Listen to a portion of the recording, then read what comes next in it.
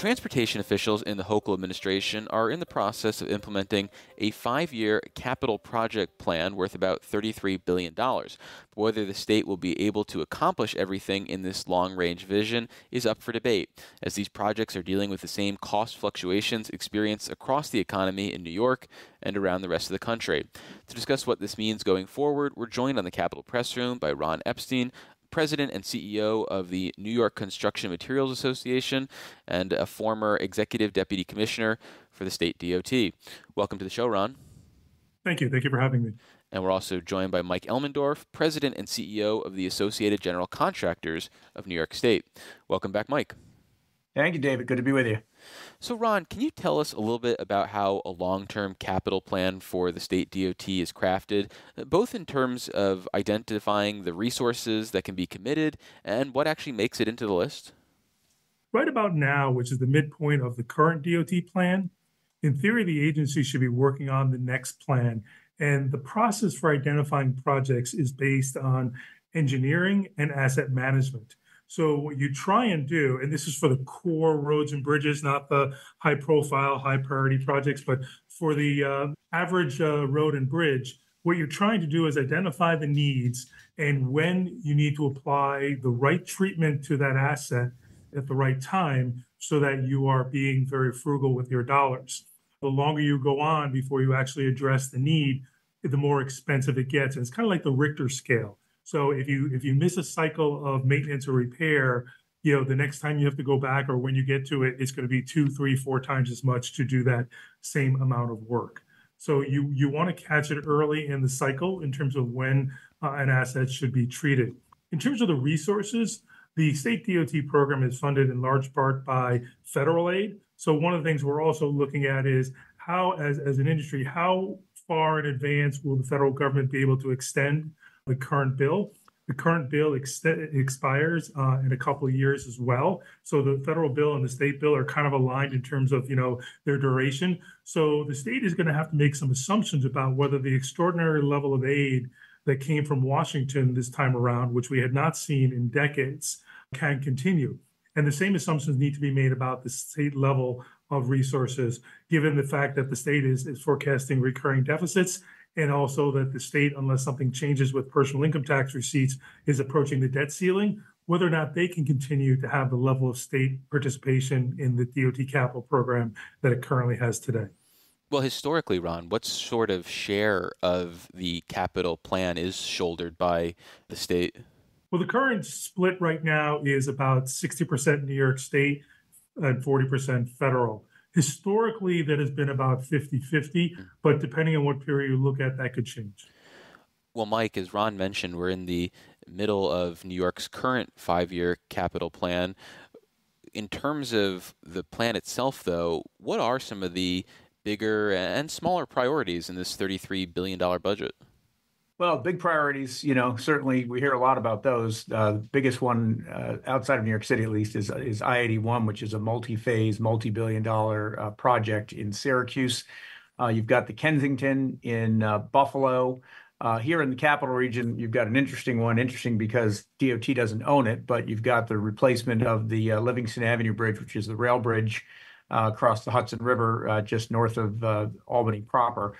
But those are the signature projects, right? The mega projects. Those aren't really where most New Yorkers spend their time traveling, right? I mean, the rest of the system, the boring stuff, the core, is really what the nuts and bolts of the DOT system and our local systems are. And frankly, they've been suffering. Conditions are getting worse with a lot of those assets. And to Ron's point, it's not only a problem because it costs motorists money, right? When you hit that pothole, it's a pretty big hit, but it ends up costing government a lot more to bring those assets back to a state of good repair once they've started declining, and declining they are. Well, as I mentioned in the top, Mike, the transportation portion of our budget has been impacted by the same sort of inflationary pressures as elsewhere in the economy. So what does that mean for our ability to actually execute the capital projects plan in terms of a $33 billion expectation? it means that your spending power has been dramatically eroded by both inflation and material cost escalation, right? They kind of go hand in hand. And, we talked about this. I don't mean to be on the I told you so tour, but you and I talked about this, when this capital program was first being put together on the heels of the federal infrastructure bill, that we were facing record inflation and cost escalation, and we were going to run out of money before we ran out of projects in this capital program. We have seen dramatic cost escalation on the mega projects to the magnitude of $100 million plus a piece. I mean, that is real money. And at the end of the day, where does it come out of? It comes out of the ability of the DOT to deliver all the projects that they intended to deliver over the course of the capital program. And what does that mean? It means conditions get worse. DOT now is required annually to report to the legislature on their conditions as a result of legislation that we fought hard for. They just delivered that report to the legislature in July, and the news is awful. 11 out of 11 regions, every single region of the state saw their bridge conditions decline. 7 out of 11 saw their pavement conditions decline. That's terrible news any day, but it's really terrible news on the heels of the biggest ever capital program and the historic federal infrastructure bill. And a lot of that is owing to how inflation has really just eroded the spending power of the capital plan. One of the things I want to put in perspective is that, David, as you mentioned, the capital program that was enacted is $33 billion over a 5-year period. Having said that, however, only $17.4 billion of that goes to actual capital construction. The balance of the capital program goes to other things that DOT has to do. But in terms of construction, so when you're dealing with inflationary impacts of, between 60 to 100% on large projects and 30% on smaller projects, that erodes extraordinarily quickly.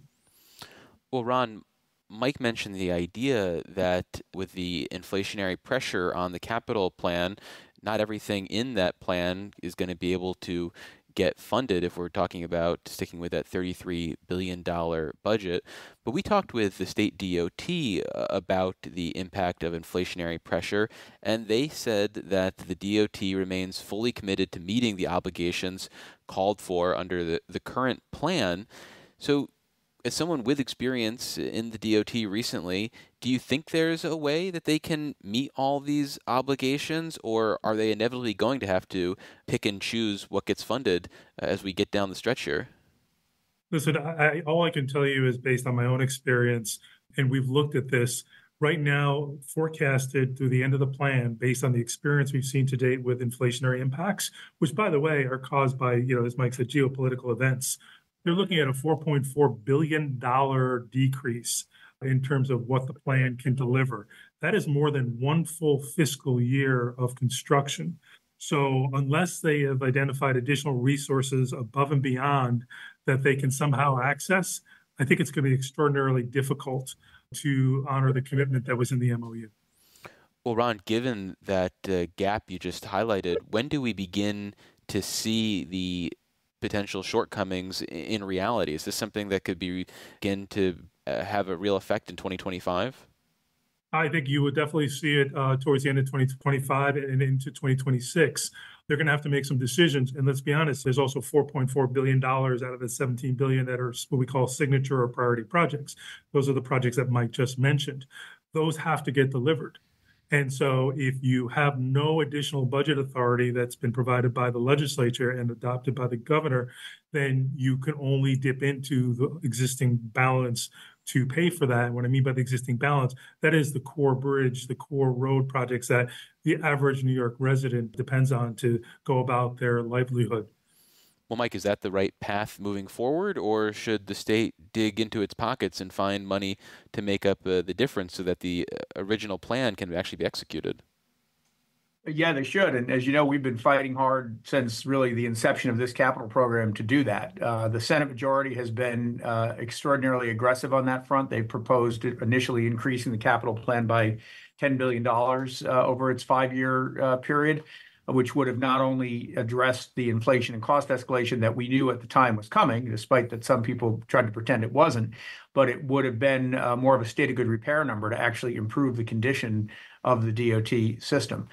They tried a 4-year version of that, the second year of the capital program, didn't get anywhere.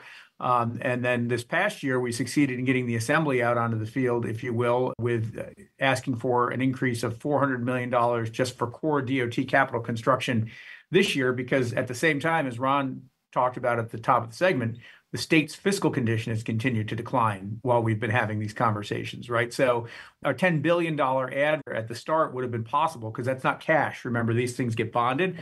That's not realistic right now in terms of both the state's cash position and the debt limit, the debt cap that remains. So we've been trying to be realistic about it, but the governor and the legislature have a choice. They increase the level of investment in the DOT capital program to bail it out from inflation and cost escalation, or they start deciding what they're going to choose not to do, and they brace themselves for worse conditions, which ultimately will cost them more to fix and will cost New Yorkers more. You talk about a regressive tax. When you're driving your kids to school and you hit a pothole and you've got a $1,200 repair, that's a big hit. Think of the cost to businesses in New York State, whether you're Chobani in New Berlin or whether you're Barilla Pasta in Avon, New York. You have a situation where, if a bridge is basically deficient. Now, granted, the state will close it immediately if it is unsafe. That's one thing New York is very good about, is in terms of, making sure the bridges are safe. That does not mean a bridge may not need to be posted. And so it means a truck may have a detour, have to take a different route. It means a school bus may have to be detoured and take a different route. So there are real life implications for the businesses in New York State, the Alstoms of the world in parts of the state where they are a primary employer. And the more difficult it is for them to do business in New York and to actually move their product to their customer, the more they're going to rethink the desire to do business in New York State. So, we're not talking about investing in concrete, asphalt, and steel. We're talking about investment in the economic competitiveness of New York State. Well, we've been speaking with Ron Epstein. He is the president and CEO of the New York Construction Materials Association. Ron, thanks so much for making the time. Thank you. And we've also been hearing from Mike Elmendorf, president and CEO of the Associated General Contractors of New York State. Thank you as always, Mike. Thank you, David.